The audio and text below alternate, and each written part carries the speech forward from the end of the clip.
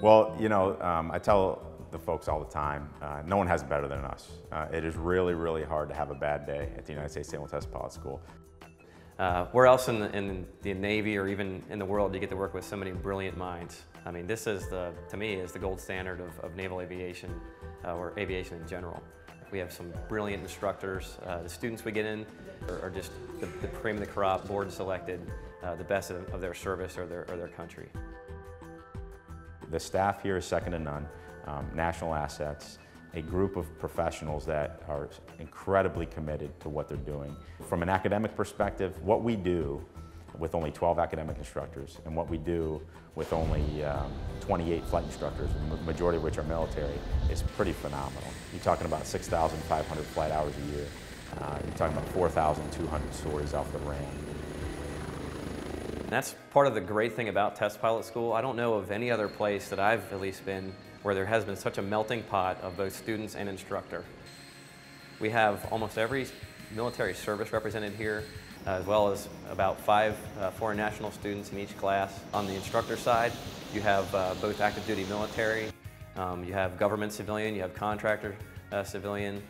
With that wealth of experience and diverse backgrounds is really one of the strengths, I think, of what makes the experience at TPS unique and very fulfilling. 15 years ago, then Rear Admiral Johnston had a vision that the Army would participate in command billets here at the Test Pilot School. They saw a need, and they saw the need to branch out across service boundaries to bridge that gap. Frankly, it wasn't until Admiral Archesell made the decision back in 2011 to continue it, for me to be the second, and then subsequently Admiral Dunaway committing formally on paper with the Army, 3-star to 3-star agreement to have the Army here for now indefinitely. There is a memorandum of understanding that has been signed by all the services, basically delineating the command rotation for the next several years. And the various backgrounds and experiences that different services can bring to the leadership positions will really benefit us in the long term as a school. The bottom line is no one individual is bigger than Test Pilot School. It really doesn't matter if I'm an Army officer, a Marine, a Navy officer. It doesn't matter if we wear white t-shirts, to work every day. The bottom line is that the school is bigger than all of us. We understand that. We appreciate the tradition and the legacy and the heritage. The biggest objectives for us is we need to evolve the curriculum aspects. And that is not to say the curriculum has not evolved over the last 69 years, but now it's much more systems testing. It's much more systems of systems testing. It's much more unmanned aerial systems testing. We need to look ahead to the future. We need to understand the technologies that are emerging, and we need to develop and be on the forefront of how we test those systems to make sure we provide the best product to the fleet. Most importantly, and we try to keep this at the forefront, it's an investment in people.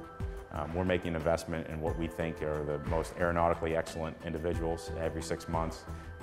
The communities need them, the Army needs them, the Navy needs them, the Marine Corps needs them, the engineers, competencies need them within NAVAIR and within the Army as well.